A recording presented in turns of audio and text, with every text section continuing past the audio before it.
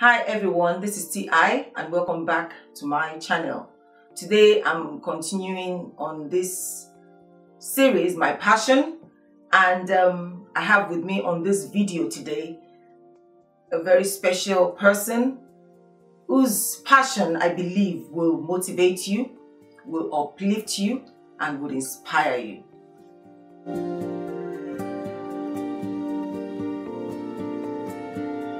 So it's still my passion, and today I'm introducing Michelle Omo-Olaye. Michelle is a very dear person to me. She's a sister, she's a friend. I actually call her Rachel Branson. And there's a story behind it. So if you do hear me say Rachel or Branson or Harobi at any point on this video, you understand why. She's going to be sharing her passion with us today. And she's someone who has taken that saying that says, when life gives you a lemon, you make lemonade out of it. She's taken it to another level. She's a bubbly person, exciting. There's no dull moment with Michelle. She's always smiling. And, you know, it's not because everything is hunky-dory, but because she has a passion. I'm going to let Michelle talk about herself, you know, her background, just get to know her. So, Michelle, thank you so much for honoring me and coming on this video. I really do appreciate it. I'm so honored for you to have invited me to come on, and I'm so proud of what you're doing, you know, with your show and your channel.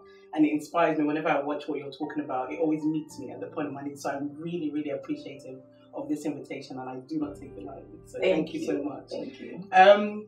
Regarding the series that you're talking about, My Passion, when I started thinking about it, I thought, passion is a very strong word that people use on a day-to-day basis. And for me, it got me thinking about the journey that I've been on. And so for me, I'm a mother.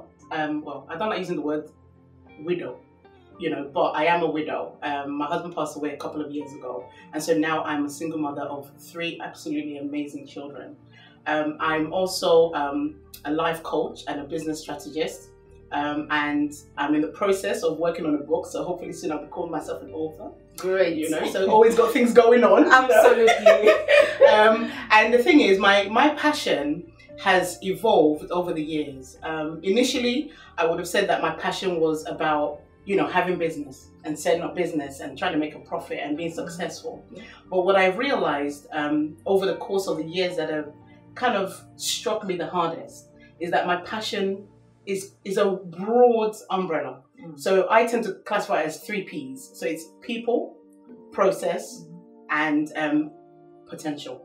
3 P's. 3 P's. Great. So my 3 P's, people, process, and potential, came from my own personal journey of developing myself after I lost my husband. And when I say people, I mean, basically, I noticed that throughout time, I have a tendency to meet people all the time. And whenever I meet them, just by sparking a normal conversation, they're able to kind of talk about what their concerns are, what their challenges are. And so I come into that place whereby I motivate them. So just by asking them just normal little questions, people are able to kind of open up about their challenges and the things that they're interested in and the passions that they have. And so I found that, I have this certain, I call it a magnetic charisma, whereby people draw to me naturally and want me to kind of be part of their process. And so that takes me to the 2nd P, which is process.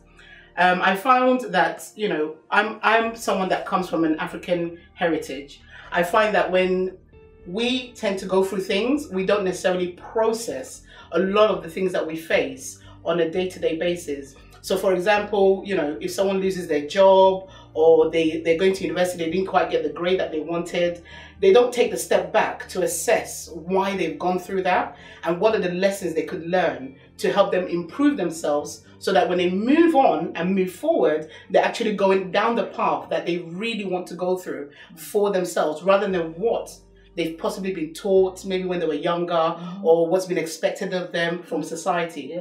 And so what I discovered for me was that by taking the time out to understand myself and understand the way I think, understand the way I process the situations I find myself in, it enabled me to feel more empowered and to be more fine-tuned. Let me use the word fine-tuned, because I wasn't in a place whereby I was easily misdirected anymore, because I knew exactly what I wanted to do. I knew exactly how I wanted to do it, and I was aware that certain things could come up, but that doesn't negate where I'm trying to go. And then the third thing was potential. What I realized from a very young age, I've always been called a bubbly child, you know. So people would say, oh, Michelle, she's so, you know, funny. She's always laughing, you know. And when I was younger, I was very much into acting and drama. But because of the culture that I come from, at that time, although things are a lot different now, you know, at that time, there was not very much going on about encouraging you to do stuff like that. I also liked writing, poetry and all of that. But those are not the dynamics that were embraced by our culture and our society. And so the route that I had to go through was the normal stuff of going to university, get a degree, go get a job and all of that. And so I did all those things that were expected of me, not necessarily thinking about what I was designed to do. And so when I went through the process of losing my husband, it set me on a different path and a different journey. I began to realize that there was so much more within me than I had realized before. So I took time out to begin to identify what my potentials were.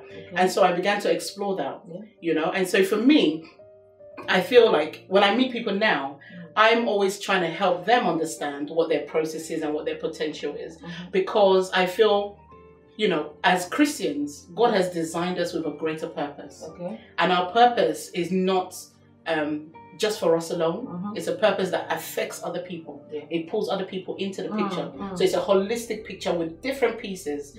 And so when you're able to understand who you are and what you're passionate about and what your design is, then you can begin to see where you fit and not be overwhelmed by life itself. You know? And so with me, I found that my passion, my process and my potential, they all kind of pulled together, but they had different remits, and that was okay too. Thanks so much, Michelle. That's like, it's so full on, it's big, you know. So I'm going to try and get you to break it down. But there's something that just occurred to me while you were talking, that, you know, how did you find it when you know, discovered this, your 3 Ps? How did people receive it? How did people find it? Because sometimes when you come up with something and you're trying to, you know, get people involved in the things that you're doing to actually, sometimes you are even helping the system, you are helping the individual. There's sometimes resistance. People don't want to, you know, get you to do things in a certain way. You already have your way that they do things, or they feel that because you are trying to find yourself, you're trying to live your passion, they are doing you a favor. Meanwhile, at the end of the day, it takes two. It's both ways. You are giving, they are giving, you are taking, and they are also taking. But, you know, sometimes I find that, you know, that on my own part, I realize that there's been a kind of resistance when I try to live my passion and I try to get people involved, I try to carry people along. People just feel that, you know, so how has it been for you on your journey? That's a very good question, funny enough. For me personally, I found that people will kind of go against what you're trying to do, because what you have to remember is we live in a society whereby there are believers, there are Christians and there are non-Christians. So that's one aspect of it. And when you as a Christian are trying to function in a world that is not based on the word of God or the principles that are Christian principles and values, naturally it will be a case of there are challenges there. However, what I found is that the challenges that you face, when you face them head on, will only change you. Because when you see these challenges, so let me give an example.